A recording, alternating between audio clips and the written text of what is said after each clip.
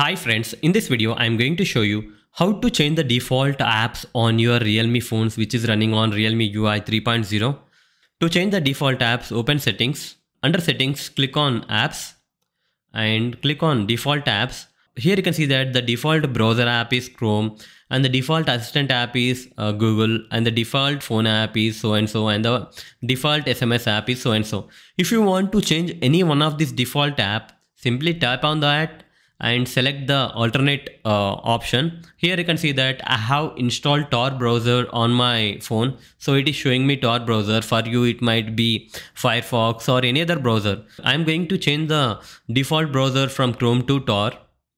And similarly, if you want to change the any other messaging app or phone app or home launcher, you can do that. When you try to change the default messaging app, when you click on that, it will not show you option because you haven't installed any other messaging app on your phone.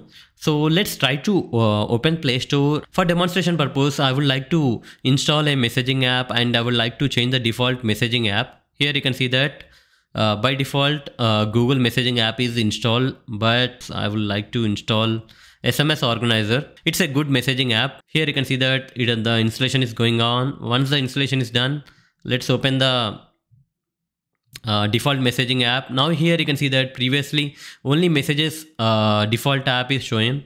Now SMS organizer is shown. Click on that. Click on OK.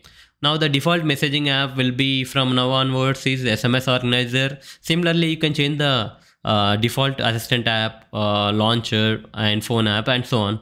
So that's it guys. In this way you can change the default apps on your Realme phones. Hope you like this video. Please do subscribe to our channel. Thank you.